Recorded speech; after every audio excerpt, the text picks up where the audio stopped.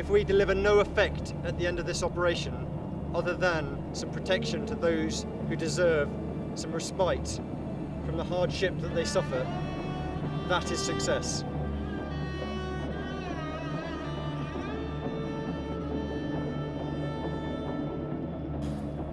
So I'm W1 RSM Corbett, and I'm the Long Range Reconnaissance Group Regimental Sergeant Major.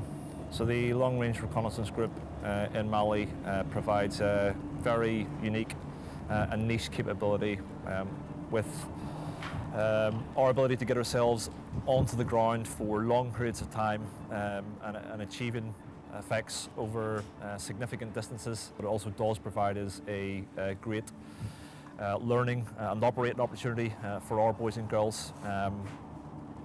Crossing the unique terrain that we're operating in here from a light protected mobility point of view. Our drivers and commanders' skill sets as regards to sort of navigation and micro-terrain use and utilising the vehicle platforms, it'll absolutely be worth its weight in gold from that point of view as well. Hello, my name is Captain Terry Dinsmore. I'm the company's second in command of the Light Mechanised Infantry Company deployed on UN peacekeeping operations as part of Op Newcombe Rotation 4 here in Mali. So my role within the Light Mechanised Infantry Company, or LMI, is to be a support not only to the officer commanding the company in order to train that company prior to deployment, but here on operations I will assist in the planning process prior to the actual deployment on the ground, and indeed will support him with intelligence, surveillance and reconnaissance as the lead of the ISR group, and enable the company to head out the door, briefed to the standard that they need, and then to enable them whilst on the ground with that intelligence and communications here back to Task Group HQ. We in the UK have such good training resources, but they are limited by their size. Coming to Mali, it's a different story.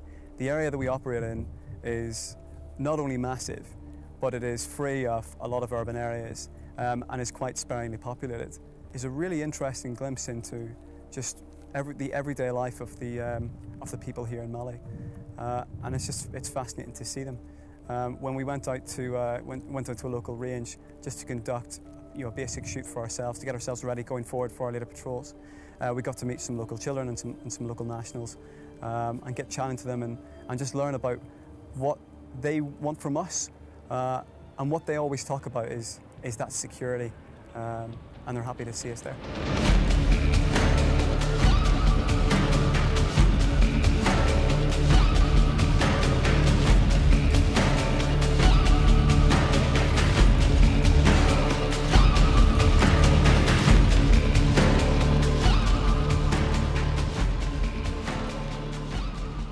So I'm Lance Corporal Woodall. I'm part of the Advanced Search Team and I provide the dog capability.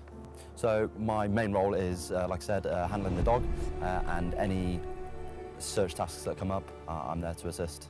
My dog is a Belgian Malinois and he's called Boris. So Boris arrived about 3 weeks before me, just to start that acclimatisation process and hit the ground running. So when I landed, I could just pick him up and then we could start. So Boris is a high assurance search dog, and what that means is he's looking for tiny trace amounts of explosives and component parts of making up the IDs. So the biggest challenge I think is just going to be keeping him ticking over and keeping him out the heat as best I can. There's not a lot of shade out there, and be trying to manage him the best I can. So he's done coming up 4 weeks. I've done just over 2 weeks, and he's adapting great. So that means short walks, first thing in the morning, last thing at night, avoiding the middle of the day, and just trying to get him best used to the heat. So the thing I'm most looking forward to is just seeing what he can do. He's an incredible dog, and he surprises me every day. I just want to see how far we can push it and just see what things he can do. So LAD stands for Light Aid Detachment, and it's essentially a group of people that are here to support the operations, enabling the troops to be on the ground at all times with all their kit that is required. So with the wagons going such long distances, they're going to be extremely tired.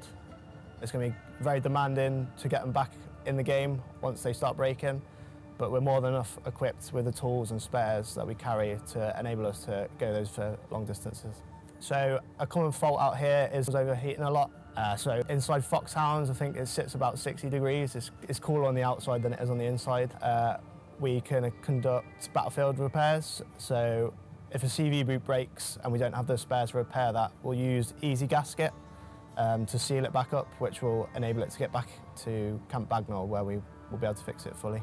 We learn techniques like this from prior rotos and the more experienced REME people amongst us, passing down the knowledge and information to help us conduct the operations. I'm most excited to see how people in Africa lives differ so much more than ours in the Western world.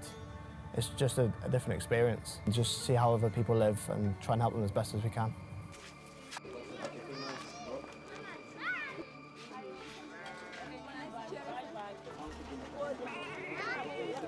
So I'm Lieutenant Laura Weatherly, and I'm responsible for the EOD and Search Task Line supporting up Newcombe.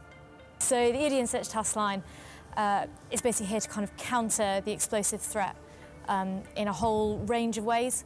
So some cases that looks like us providing high assurance search, particularly in areas where the task group might be quite vulnerable to IED attack. It might look like the operator going down the road to deal with sort of very advanced IED. Or even just look like providing extra training, support and specialist advice during planning cycles back here in Camp Bagnall. So we've got a whole range of experience in the task line. So it's my first deployment and the same for quite a few of our sappers, going all the way up to the operator who's had a lot of experience on Herrick and other operations since then. So we've got a real range and a lot of the guys for whom it's the first time going away.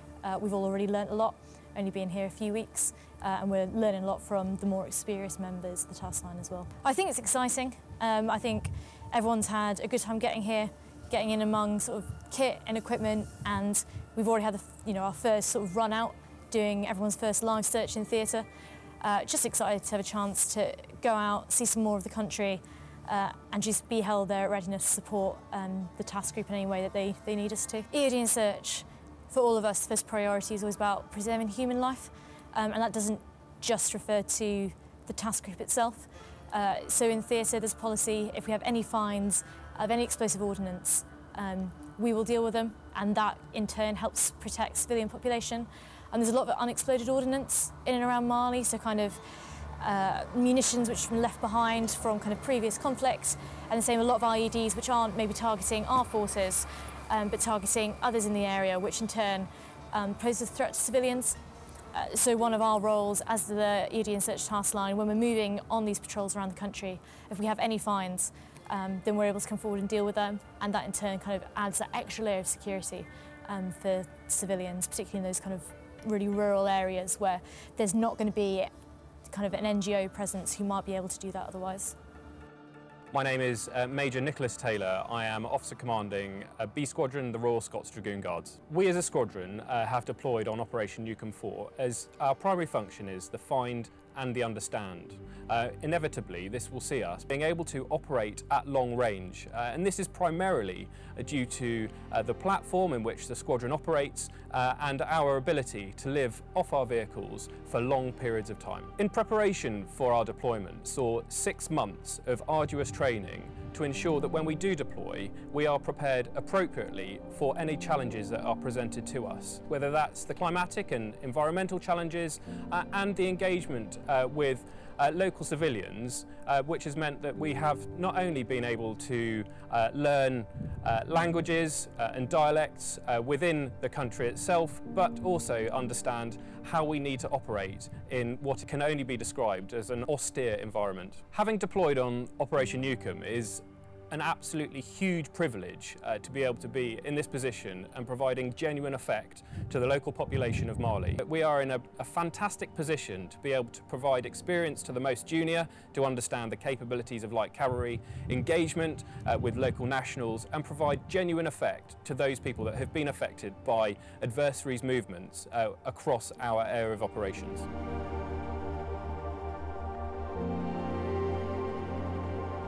Hello, I'm Lieutenant Colonel Rob Salomon. I'm a General and Vascular Surgeon, and I'm the Clinical Director for the Ground Manoeuvre Surgical Group on Op Newcombe.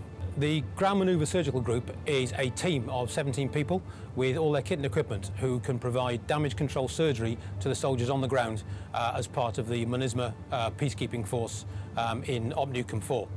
The type of care we give is you could regard equivalent to most trauma centres in NHS hospitals in the UK. In fact, the team we have with us at the moment are mostly reservists, so we're full-time NHS workers, doctors, nurses, operating practitioners who, as Army reservists, have been mobilised and are now working here full-time with the regular soldiers providing the care. So the quality and the intensity of the care we give is what you would expect from a UK trauma centre. We have an extremely experienced clinical team. The 5 consultants who are working here, the 2 surgeons, 2 anaesthetists and emergency medicine doctor, are extremely experienced in what we do. We do this sort of thing in the NHS all the time and have done for our working lives. The slight difference here is that we don't have a lot of junior doctors or junior nurses to help us. The upshot of that is, as soon as an injured person or someone with a serious illness comes here, the consultant's there straight away at the bedside, sorting things out from second one. It makes treatment extremely slick, extremely quick, and I believe as good, if not better, than most hospitals can manage at home.